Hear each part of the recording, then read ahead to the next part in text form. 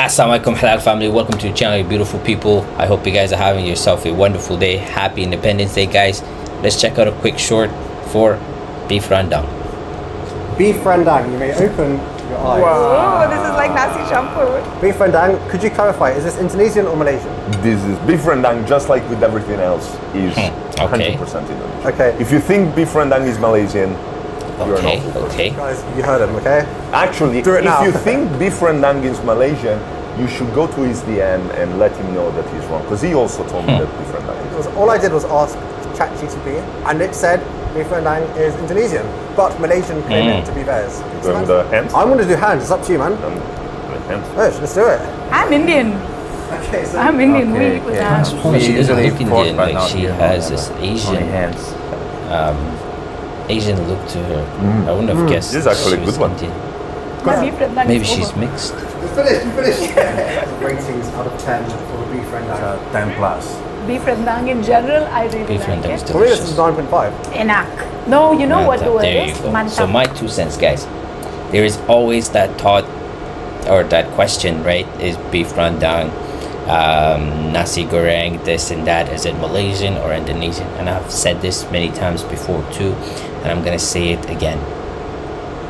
Indonesia and Malaysia, as well as Brunei, for example, and Singapore and all these other areas, never had a border before. You know, the borders are man-made, right? So people always were able to freely move between, you know, the land and was able to trade and cook and interact with one another. So when it's said, for example, is this dish Indonesian or Malaysian, I don't think we can say this specifically, because at one point we were all one, right? Like similar, I think the same question rises in Morocco and Algeria. Is couscous Moroccan or is it Algerian, for example, right? And some of the other things too, like their jaleba and clothing and whatnot, and some other dishes too. And then same idea there too, like at one point there was no border between Algeria and Morocco, right?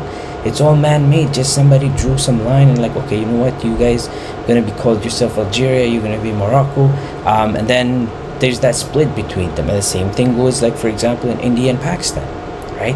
At one point there was no borders, there was people were able to freely go between, so that dishes were common. And just my 2 cents. I'd love to see, what do you guys think? Please put in the comment section below. And as always, thank you very much, guys, for all your love and support. I hope you guys have yourself a wonderful day. Take care of yourself and your family, inshallah. I'll see you guys in the next video. Take care and wassalam.